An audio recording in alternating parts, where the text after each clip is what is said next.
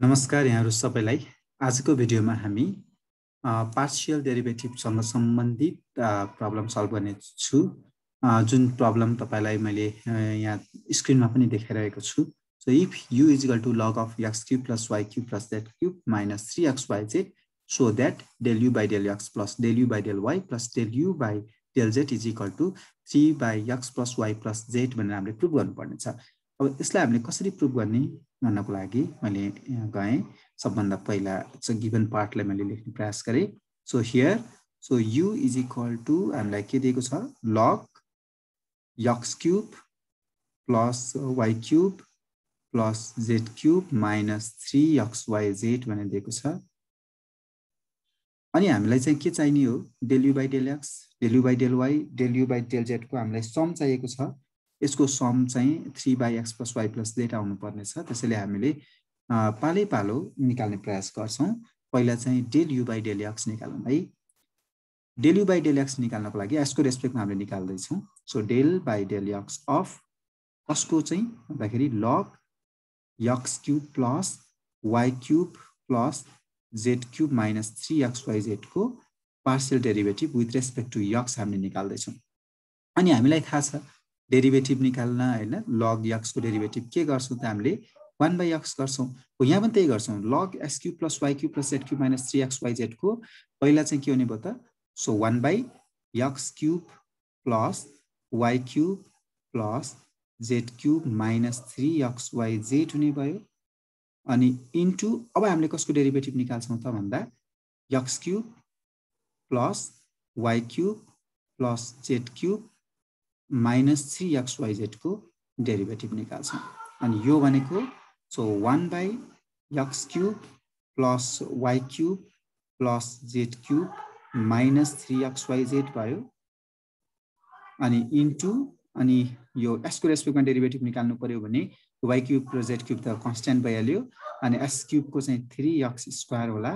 So minus अनि यहाँ चाहिँ s को रेस्पेक्टमा निकाल्दै छौं, त्यसैले चाहिँ 3yz कन्स्ट्यान्टको रूपमा हुने भयो 3yz। ओके, अनि यसको चाहिँ 3yz नै हुने भयो। यसलाई अलिकति मिलाएर लेख्ने हो भने हामीले के लेख्न सक्छौं त, so is equal to 3x² minus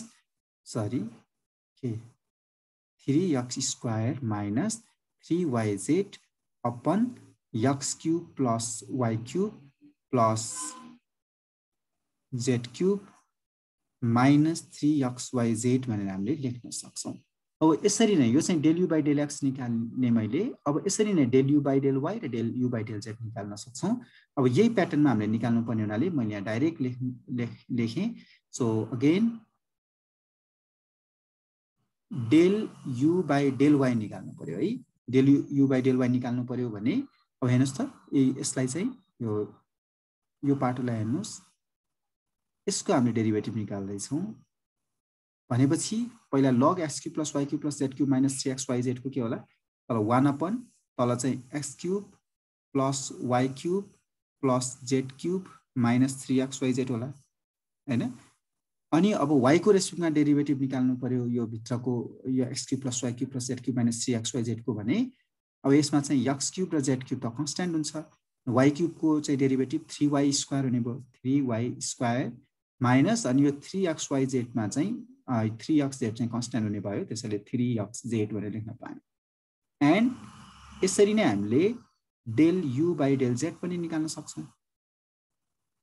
del u by del z त्यसरी नै निकाल्ने हो भने के होला त, यसलाई राम्रोसँग हेर्यो भने यो चाहिँ x cube plus y cube plus z cube minus 3xyz as it is।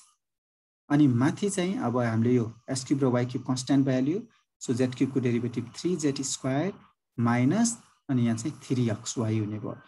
हामीले यो सुरुमा जुन गरेका थियौं त्यही प्रोसेसबाट यसको डेरिभेटिभ पनि मैले यहाँ निकालेँ। अब हामीले के गर्छौं त, यिनीहरुको सम चाहियो हामीलाई, del u by del x, del u by del y र del u by del z को सम चाहियो।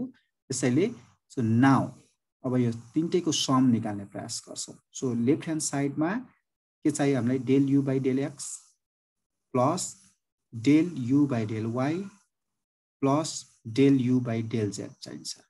सो इज इक्वल टु हेर्नुस् है, सबैको डिनोमिनेटर सेम छ त्यसैले हामीले एउटैमा लेख्न मिल्यो यसलाई x cube plus y cube plus z cube minus 3xyz भनेर लेख्न मिल्छ। अनि यो 3 यो सुरुको पोर्सनलाई हेर्नुस् है, यो सुरुको पोर्सनमा यो 3x स्क्वायर छ अनि यहाँ मैले 3x स्क्वायर प्लस यसमा यो 3y स्क्वायर छ, 3y square plus 3z square अनि यो पछिल्लो वाला पाटो पनि यो 3yz so minus 3yz minus 3 अनि यताको यो xz माइनस 3xy भनेर लेख्न मिल्छ। यो तीनटैलाई जोड्यो भने र एलसीएम लिएर सल्भ गर्दा यो फर्ममा हामीले लेख्न सक्छौं। अब यति गरिसकेपछि हेर्नुस् त कमन आउँछ, के कमन आउँछ त यहाँ भन्दा 3 कमन आउँछ हैन त, 3 कमन आउँछ, भित्र के बाँकी रह्यो x square plus y square plus z square minus yz minus xz minus xy चाहिँ बाँकी रह्यो। सो होल अपन अनि x cube plus y cube plus z cube minus 3xyz लाई हामीले फ्याक्टराइज गर्यो भने यसलाई चाहिँ कसरी लेख्न सक्छौं, यसको फर्मुला पनि छ हैन। अर्थात् यसको factors x plus y plus z into x square plus y square plus z square minus yz minus xz minus xy हो हैन। ओके